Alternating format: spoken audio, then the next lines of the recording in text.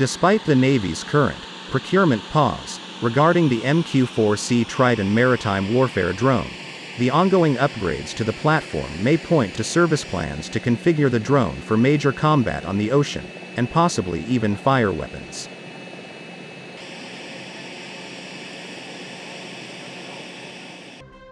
The Navy is now working extensively on a new, multi-intelligence, gathering capability for the Triton and a host of other upgrades to include collision avoidance technology and targeting specific enhancements.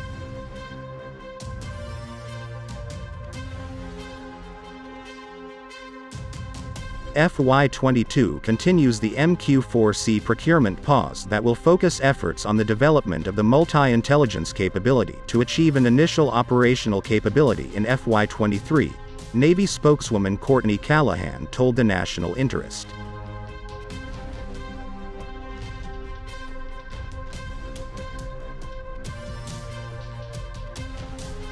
While long-term plans often evolve and are subject to change, the technological enhancements to the Triton would appear to indicate a strong Navy resolve to add more Tritons in the future and sustain the platform for decades. This may reflect upon a growing realization that, despite being larger and less stealthy,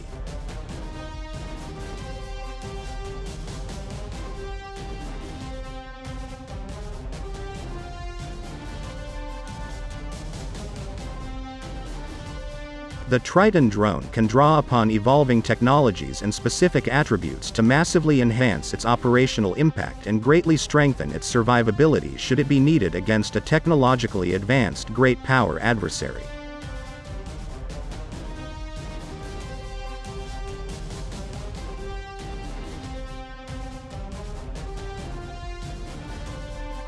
Advancements with sensor range and image fidelity, for instance, can now enable medium-sized and larger drones to operate with massively improved imaging precision, something which makes it possible for a Triton to effectively perform missions at much higher altitudes and therefore less detectable to enemy fire.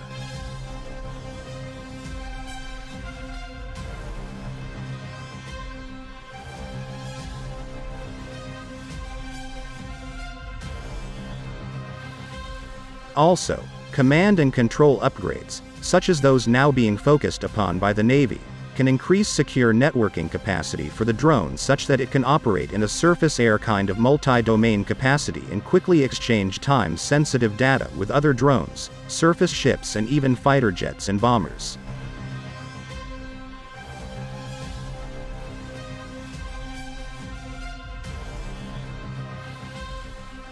Many of these developments seem to indicate that larger, less stealthy drones like the Triton, while perhaps initially thought of as primarily suited for an uncontested environment, are being adapted, upgraded, and improved to function in a dangerous, contested, high-end combat scenario. The Navy is clear to avoid saying the Triton will be an armed drone.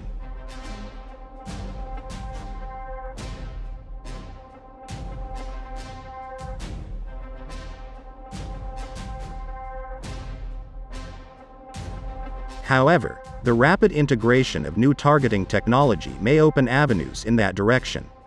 While the Triton already does substantial targeting missions, newer innovations are enhancing its capacity to track targets, relay information, and even attack.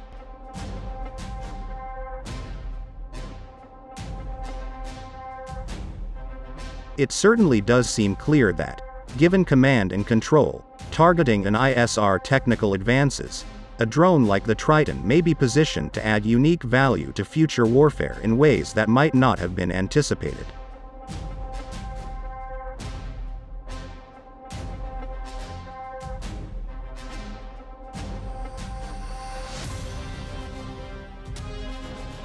Clearly, the intent here seems to be to improve the combat mission envelope for the Navy Triton by, among other things, enhancing its ability to track and instantly transmit target details to shooters, or effectors, in position to strike.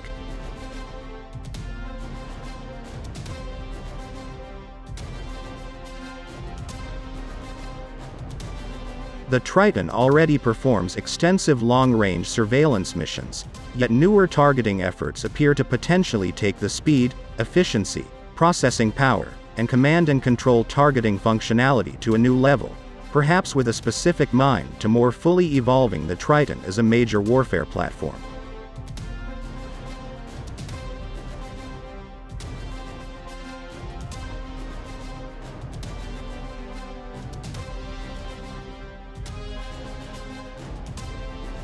This is quite significant because it seems to indicate that the Navy sees a crucial continued role for the Triton, alongside the service's concurrent work on smaller, stealthier drones and dispersed, yet highly networked platforms.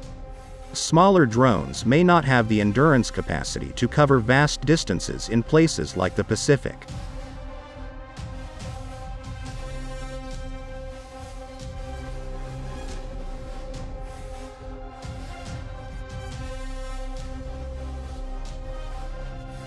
They may not be able to operate with as large or as capable a sensor payload and may therefore be less precise when it comes to targeting applications.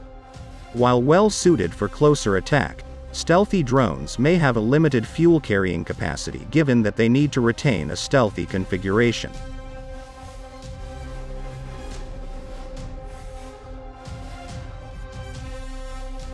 Larger fuel tanks can of course impact the size, shape, and potential detectability of a platform, making it operate with fewer stealthy attributes.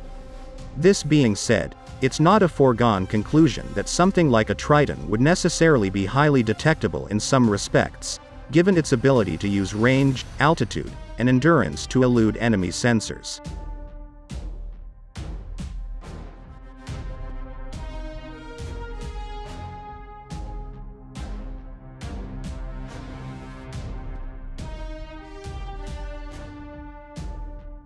It might also make sense to consider that a Triton, while larger than smaller drone swarms or less stealthy than other platforms, is perhaps much more advantageous and survivable for attacking forces than a large, manned, fixed-wing surveillance plane likely to be seen and shot down and likely limited to lower altitudes.